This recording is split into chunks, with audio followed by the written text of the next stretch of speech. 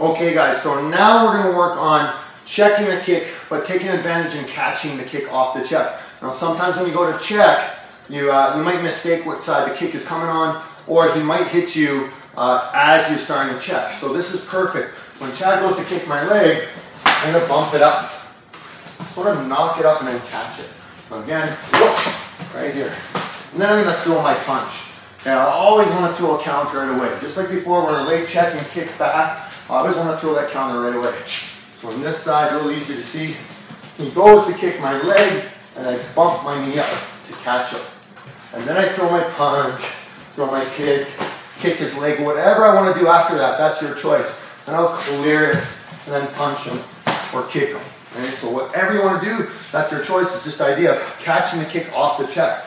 So he goes to kick again, up, and then punch, clear the leg, and kick the guy. Again.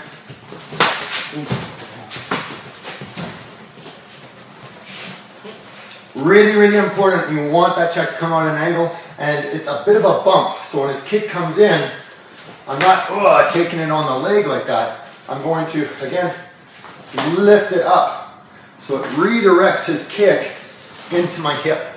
So I don't take the full force on that thigh spot. And then just catch his leg. Make sure you clear it well.